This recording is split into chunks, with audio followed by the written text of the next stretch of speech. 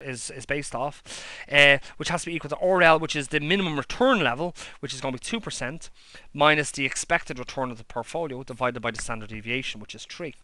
So in this case here, we end up with the expected return, okay, is minus 1.28 times 3, okay, is equal to 2 minus R bar, okay. So actually when I bring R bar over, I end up with R bar is equal to 2 plus 1.28 times 3, okay. So let's do that. That's 2 plus 1.28 times 3 gives us, we would have an expected value of, okay, it's 5.84. 5.84, okay, if that makes sense, is what we would require, okay. Now we have portfolio A does meet that, okay. It is greater than that expected value, so that actually satisfies the condition, okay. What about portfolio B? Okay, well, if we have a look at portfolio B, so portfolio B, okay, we have, don't forget, Z is equal to RL minus R bar over SD, okay. So we have minus 1.28 is equal to 2% minus the expected value all over SD. Its standard deviation is 5, okay. So what we end up with is, we end up with minus 1.28 times 5 is equal to 2 minus R bar, or R bar in this case is equal to 2 plus 1.28 times 5, okay, which gives us a value of 2 plus 1.28 times 5, okay, times 5 gives us 8.4%. So R bar is 8.4%.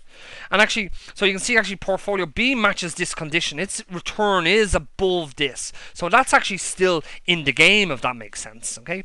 And what about portfolio C?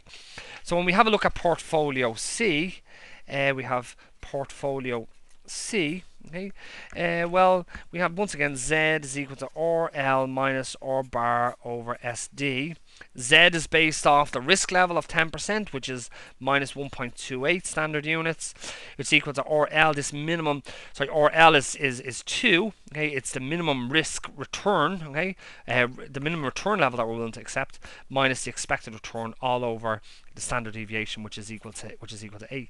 So in this case, we end up with minus 1.28 times 8 is equal to 2 minus R bar, which tells us that R bar, the expected return for portfolio C under these conditions, okay, would be equal to 2 plus 1.28 times 8, okay, which gives us a value of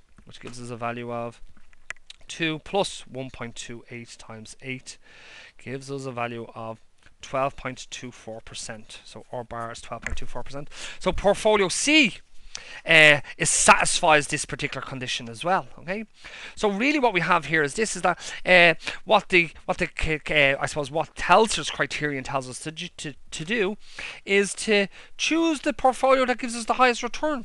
Okay, choose the portfolio that has the highest return. Portfolio C has the highest return compared to portfolio B and portfolio A. But more importantly, to choose a portfolio that has the highest return, okay, once it adheres to a constraint that recognizes the risk level, okay, there we go, and also the minimum desired return level.